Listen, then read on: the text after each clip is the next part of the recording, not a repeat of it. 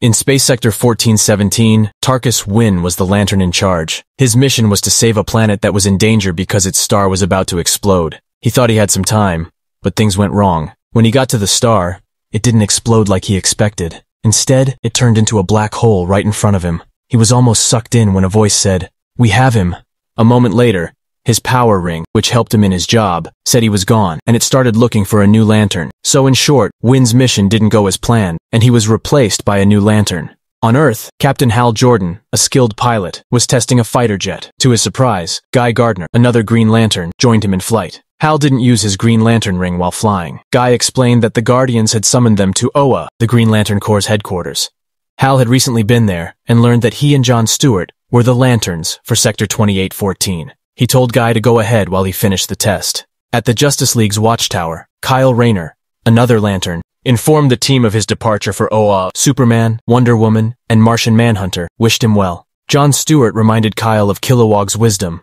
Everyone is someone's alien. But then, Batman noticed Guy's immature behavior. Guy, true to form, was teasing Batman. Kyle left, frustrated by Guy's antics, and headed to OA with Guy, who promised to bring some fun to the mission. Together, they set off, leaving the Justice League to protect Earth and the universe. On the planet Korugar, Dr. Saranac Natu was performing a delicate surgery when a bright green light filled the room. She was surprised to see a Green Lantern ring, a powerful tool used by heroes. Saranac hesitated at first, thinking of its connection to past villains. But when her patient's life was in danger, she had to use it to save him, shocking her colleagues. On the planet Rann, soldier Vath Sarn received orders to get help for his squad under attack. Suddenly, a Green Lantern ring appeared, choosing him to join a special group of protectors. Vath tried to use it as a weapon, but it only disarmed his enemies. Then, the ring took him to a distant place called Oa. Meanwhile, on Rann, a ship carried prisoners to face punishment. Isamut Cole, one of the prisoners, confessed to a past act of bravery, saving lives but breaking a rule. He faced execution, but a Green Lantern ring stopped the acts, making him a new member. Isamut used the ring's power to free himself and leave. These three unlikely individuals were chosen by the Green Lantern rings, setting them on a path of heroism and challenges across the universe. On Oa, Kyle and Guy saw that many new Lanterns had joined the Corps. Some old Lanterns got their rings back too. They all gathered in a big hall, where Kilowog explained their new duties. During questions, Saranac Natu asked how to leave the Corps. Salak, the keeper of the Book of Oa, told her there were three ways: quitting, which was seen as giving up; dying, which was considered honorable; or doing both, which was seen as foolish.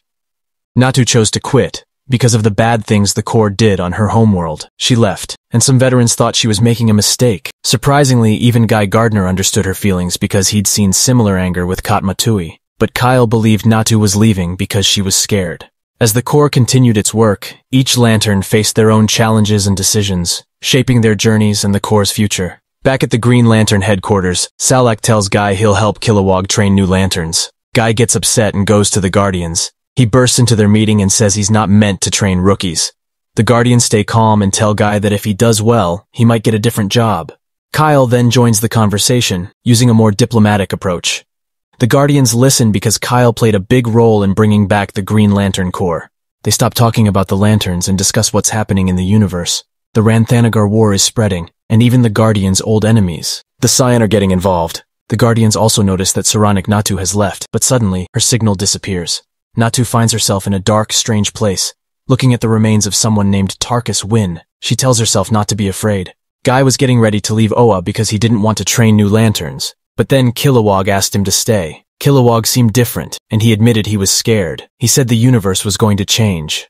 Guy decided to stay and help because he knew the new Lanterns needed good training, especially in a changing universe.